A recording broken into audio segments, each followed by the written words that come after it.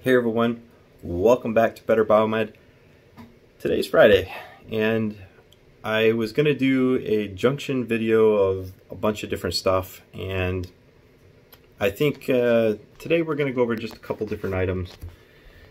So let's first go over some of the chemicals that I tend to use on the day in, day out, so that you know probably roundabout what you should have in your shop. So let's take a look at that now. So these are just some of the items I use day in and day out. We have some of your go-tos, like guys, I love Loctite. I love rubbing alcohol. I use rubbing alcohol all the time. I know this is 70%. That's because that's what they stock here in the hospital very commonly.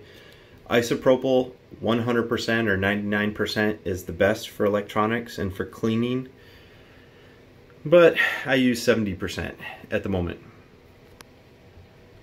This guy right here, I scored several cans of this stuff.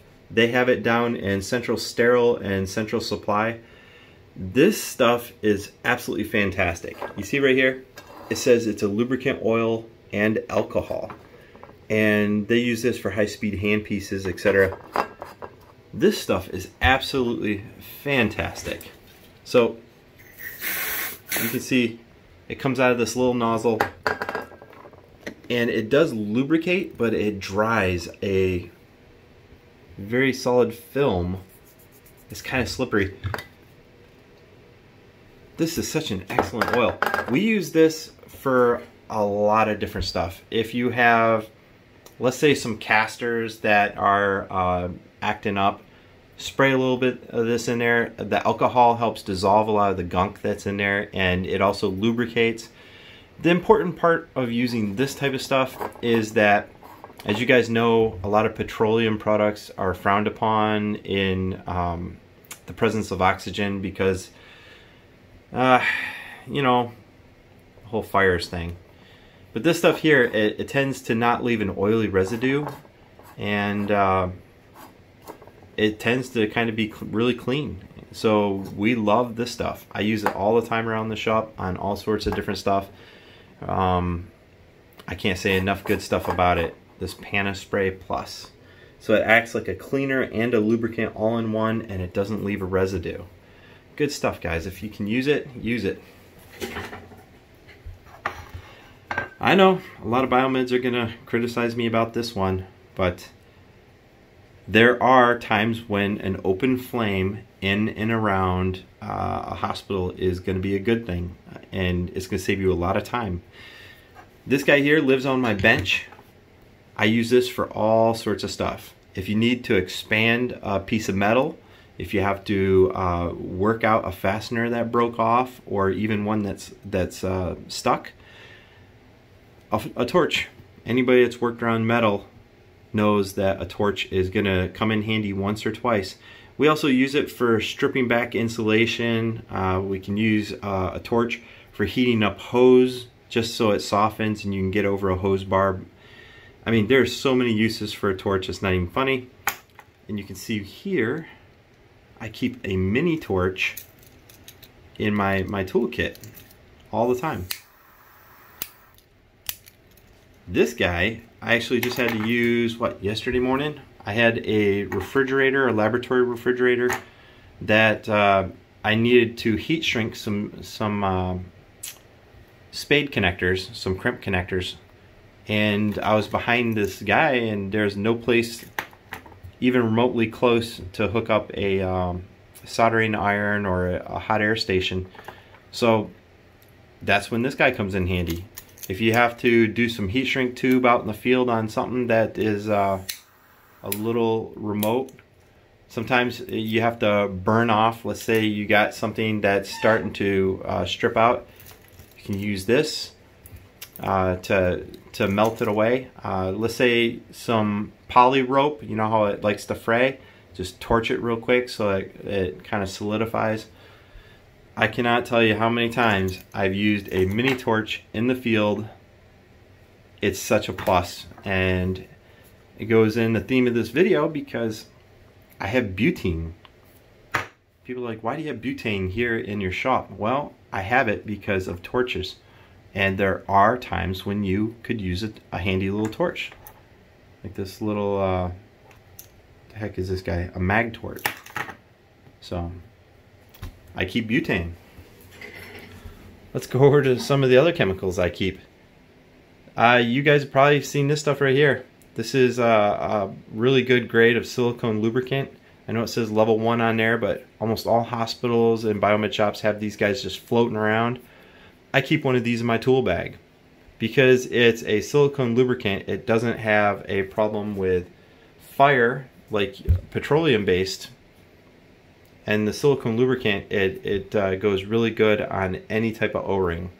So this stuff I keep in my tool bag. I use it all the time. Excellent stuff. Some of you guys that do ventilators and some other stuff like centrifuges, this is a high viscosity grease made by Dow Corning. And this stuff is absolutely fantastic.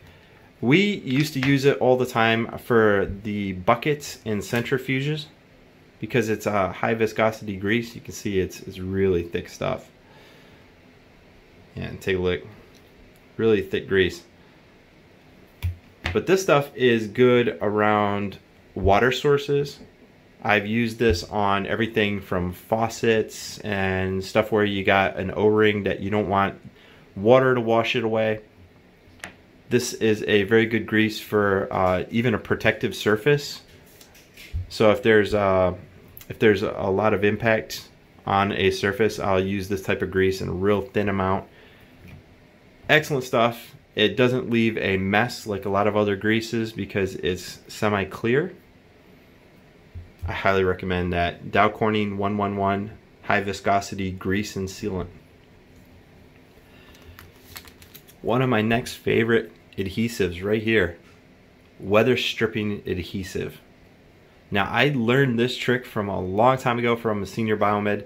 This stuff is insane. It's such a good product. Let's see, wow. So it's got a really thin applicator tip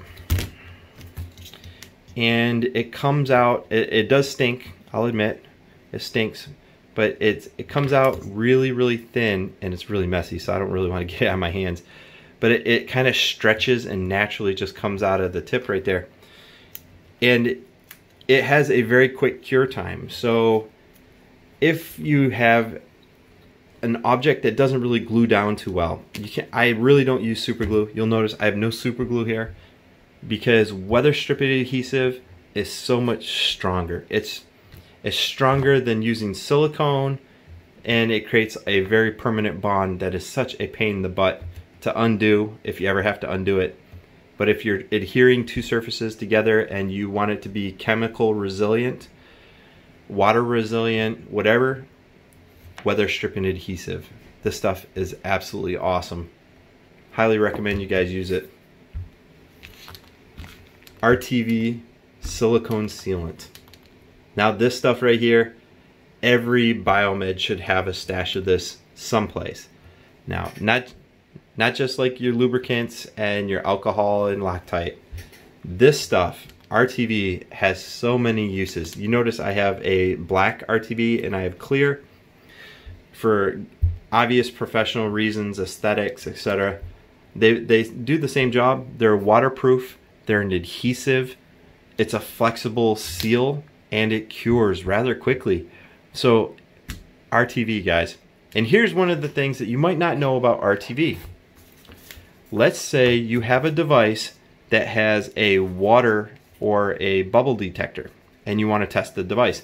You can see this is a piece that comes from a level 1 rapid infuser, and you can see here in the tube I have RTV silicone up in the tube where the bubble detect is. I do that because if you have water inside the tube, it eventually gets gunky and it looks horrible. This one here, I've got rubbing alcohol inside it, and down at the base I have RTV silicone where the bubble detector is.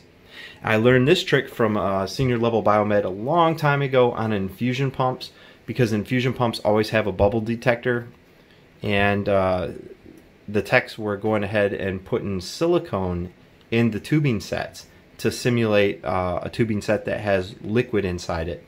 And I've been using that technique ever since. I've got test sets for Belmont, for level 1 rapid infusers, for infusion pumps. I have all sorts of stuff where we put clear silicone in the tube to simulate water, because if you keep water stagnant inside something, it will eventually go bad. It gets cloudy, just garbage.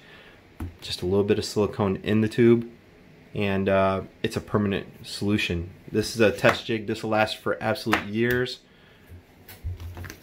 Black, we use this for other things. Obviously, if you have black plastic or surfaces that where the user will never see it, I use black silicone. Sometimes they give the next tech that opens it up, hey, you know, there is something in there. One of the examples I use silicone for is on drop tubes for OR lights.